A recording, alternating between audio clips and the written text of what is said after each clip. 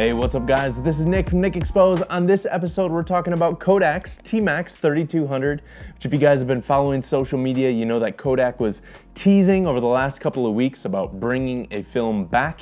And just yesterday, on Friday, they announced that they're re-releasing their Tmax 3200, which I am super excited about. You guys have heard me talk about it on the channel multiple times in the past. This is my all-time favorite black and white film. I'm going to talk about that in this video. I actually had this video planned before Kodak even started teasing about releasing everything. A couple weeks back, I was sharing some photos that I shot out in Chicago using Tmax. It was all expired stuff, and I'm going to talk about that in this video as well. And I was just getting floods of questions in about how I expose this stuff, how I find this stuff, and all sorts of different questions. So I had this video planned to be able to address all that, but now we could actually kind of talk about some of my excitement with Kodak re-announcing or re-releasing this film moving forward. So if you don't know what Tmax 3200 is, it's a black and white film stock released from Kodak. It was actually discontinued back in October of 2012.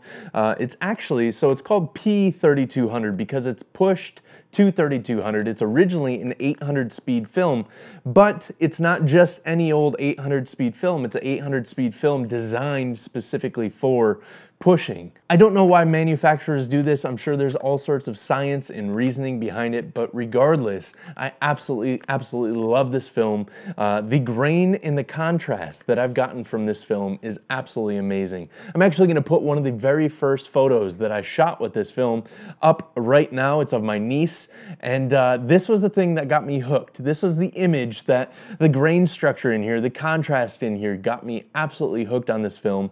I started acquiring as much of it as I possibly could. Years ago, that image was shot back in 2014, and I've been shooting it ever since. I've had a large stockpile of it.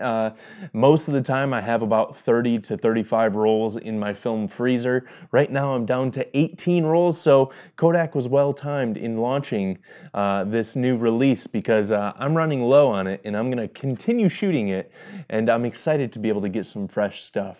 So this roll here is probably my most fresh roll, if that makes sense. So this is actually from 2011. I said October of 2012 was when they discontinued it. Most of the stuff that I have is 2004 and before, I believe.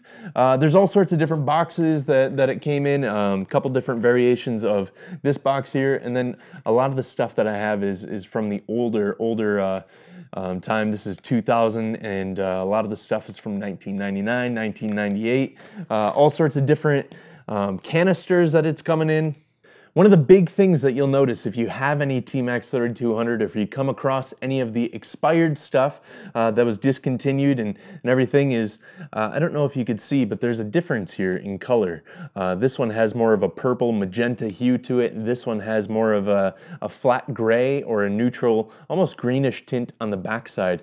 But the thing is, when you actually pull it out a little bit, you'll start to see that there is some purple in there. I don't know if you can see that on here, but one of the ways to know whether or not that this is good enough to shoot is if you pull that out, and if it's all this gray muted out tone, then chances are the emulsion has gone to absolute crap. I had a couple rolls that were like that, to where it was just, it wasn't cold stored, it wasn't stored properly, and the emulsion just breaks down and it starts to dry out and it gets super brittle, super fragile, and it just isn't light sensitive as much as it was at one point. But as long as you got this nice color cast of purple, you're good to go on shooting it. And some of the stuff that you could find is still purple all the way through.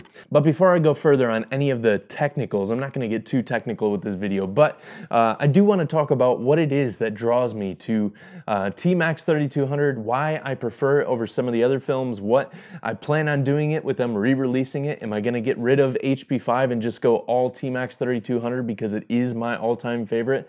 I'm going to answer those right now. So the big thing about Tmax is the T grain structure. So Tmax has a T grain structure, Tri-X has an X grain structure, HP5 has kind of a mix between the two. It has more of a round X, like it's a different kind of grain structure, but regardless, the T structure is meant to be and was designed to be from Kodak an extremely sharp grain structure. So it retains sharpness even when the grain goes up. We've talked about it in the past about just regular Tmax 400. If you push Tmax 400 to 6400, 12800, anything like that, it's still going to retain its sharpness to where Tri-X and HP5 on some occasions will start to get these clusters of grain, which doesn't look bad, it just isn't as sharp as some of the Tmax grain structure is.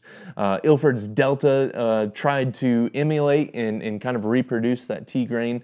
I do think that there's a pretty decent difference there between those two, from Tmax to Delta. But the thing with Tmax 3200, at least all the expired rolls, is the grain structure was super heavy-handed. And if you guys know my work and if you guys know who I am, I absolutely love grain. The more grain, the better. I want people to be able to like feel my images with their eyes. I want it to be kind of a braille for the eye, or you know, like a coarse sandpaper, and I just want there to be this texture that really draws people in. So like I said, I shot a few super expired rolls in Chicago a few weeks back, and these were extremely expired. These were, the emulsion was starting to break down, but images still emerged. And what I absolutely love about it is it starts to transcend over to almost like a pointillist drawing, to where it's almost a series of white and black dots, like as if an image was built of salt and pepper.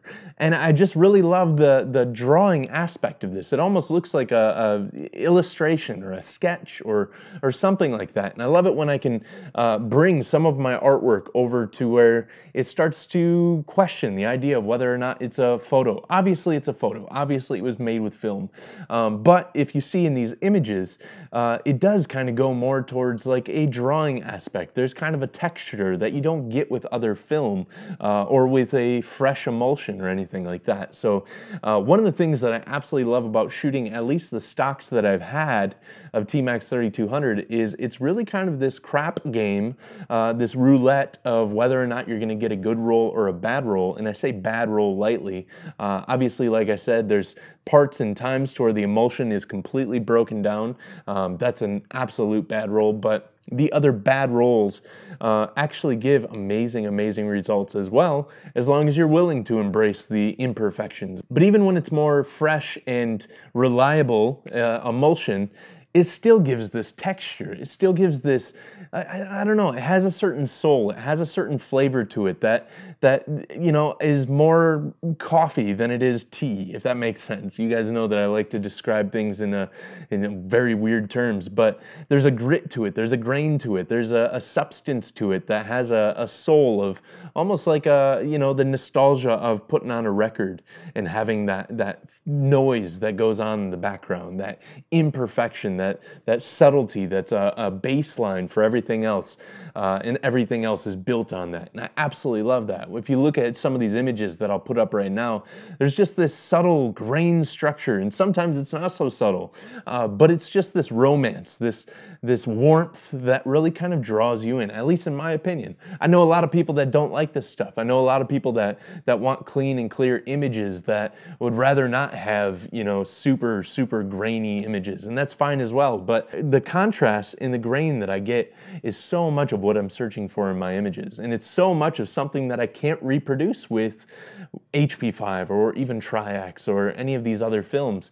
Because when you push films and when you start working with different films, they do have different grain structures. They do have different clusterings of grain, different contrasts and tonality within the grain, in the micro contrast, and all these different things that really add the characteristics to the film, at least I believe. These become different tools within the toolbox. So, you know, I have a lot of people asking, okay, now that Tmax 3200 is coming back out, are you gonna ditch HP5? Absolutely not. I'm gonna shoot HP5, continue to push it 2 stops, and that's probably gonna be my daily shooter. But there are times where I would much rather use Tmax 3200 and get this beautiful, beautiful warmth of grain and tonality and range.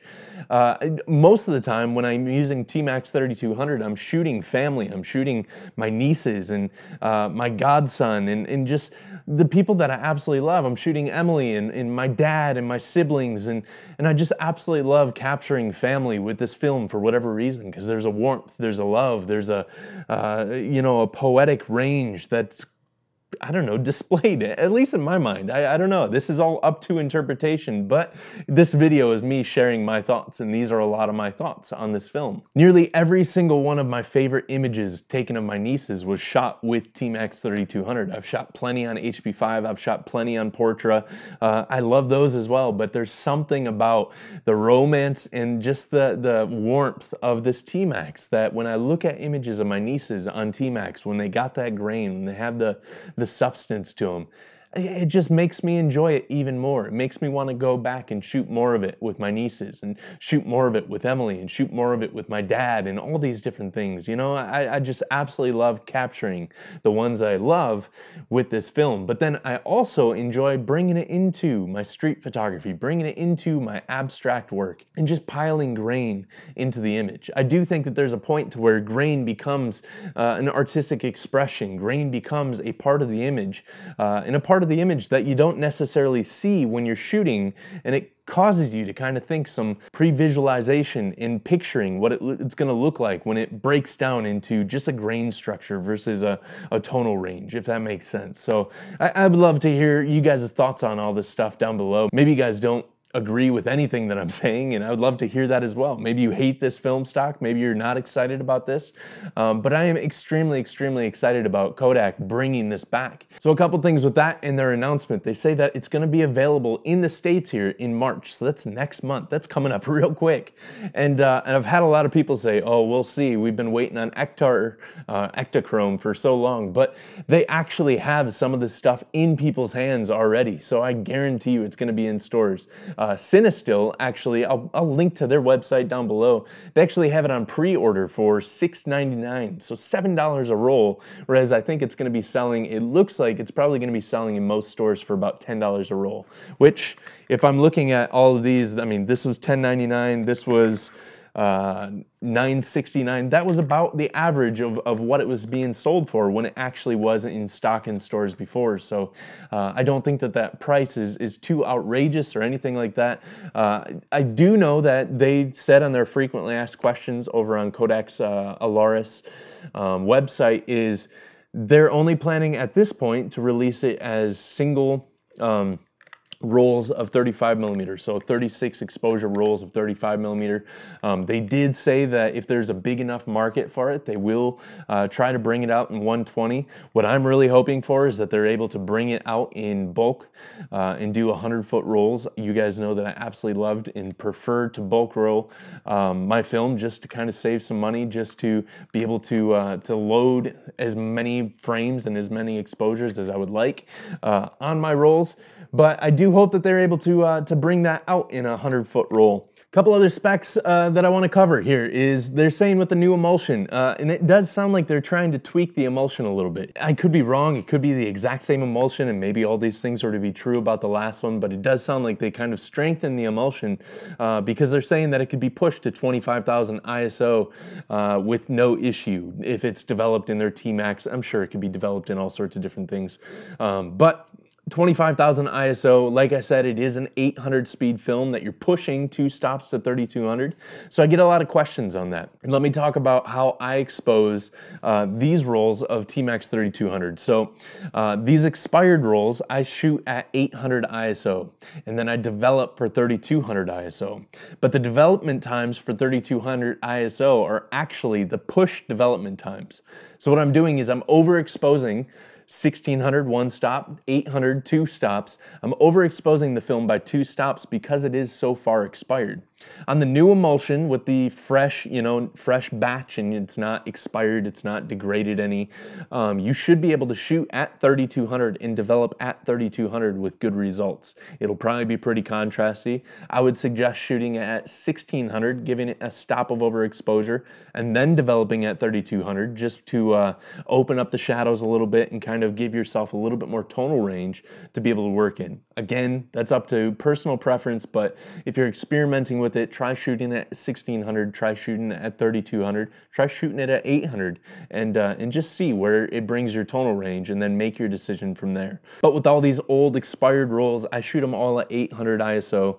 I'm doing Sunny 16, so I'm shooting at 1/500th of a second, and then doing the f16 to, you know, whatever, and then I develop it, like I said, as if it were 3200, and giving it that overexposure.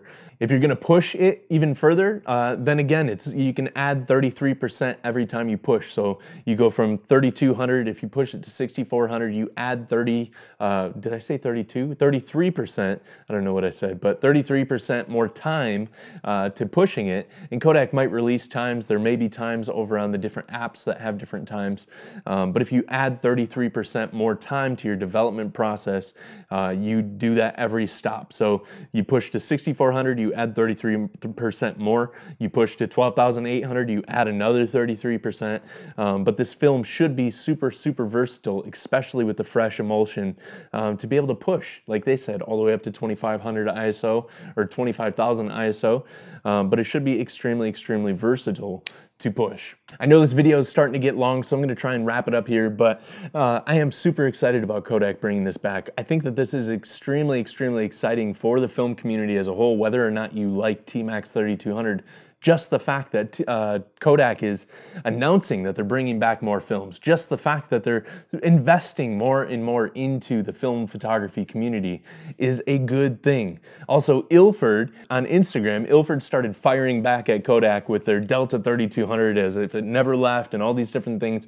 I think that this is a good thing as well, to where now we're getting back into the place to where these guys can have these playful battles of film stocks and going back and forth, and just having these playful competitions, because what I think it will do and what I hope it will do is drive prices down a little bit more and drive it back into a place where it's super, super easily approachable for any level of photographer, for any level of budget.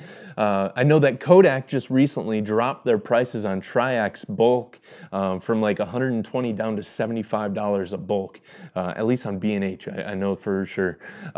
But I think that that's super exciting. The fact that these manufacturers are starting to duke it out in a playful way is going to drive and make the market much more competitive, which is going to be beneficial for them, which is going to be beneficial for us, and which is going to be beneficial for the film photography community as a whole. So I'm super, super pumped to see Ilford shooting back at Kodak, and I hope to see kind of some playful fight in there. And then hopefully Fuji will start to see all this stuff and they'll start to get their act together. I'm not counting on that one. I don't expect Fuji to put film back into their lineup anytime soon, unfortunately. One thing I just remembered that I do want to point out with Tmax 3200 is when you develop it, it will come out in the base of it. Normally when you see, you know, Tri-X or HP5 or Delta or any of these fresh emulsions, when you develop them, there's a bit of clearness to them. There's a good contrast range within the film base when you develop it. But Tmax, at least all the old expired stuff, is going to come out with a pretty like gray and sometimes dark gray base. Oftentimes these films, if they weren't stored properly in a fridge, you should be storing your film in a fridge, and especially with the Tmax 3200 or any high-speed film, you should be storing in a freezer, would be even better. But the film starts to fog over, and there is a bit of fogging going on, so you will see it comes out with a gray, like deep tonal range base, but at the same time it still will scan and print in the darkroom just fine. So don't let it scare you away. It's pretty normal with this older film stock. I'm curious to see, because I've never shot fresh emulsion. I've always shot expired Tmax 3200, so I'm interested to see if it's gonna still show up a little bit like that with fresh emulsion. Like I said, I've never experienced it as a fresh film stock, but don't be deterred if yours shows up a little bit more muted and grayed than some of your other film base. I'm gonna put up some of my all-time favorite shots here at the end of the video from Tmax 3200. This is from a variety of different cameras. Some of them shot back in 2013, what did I say? All the way up to now.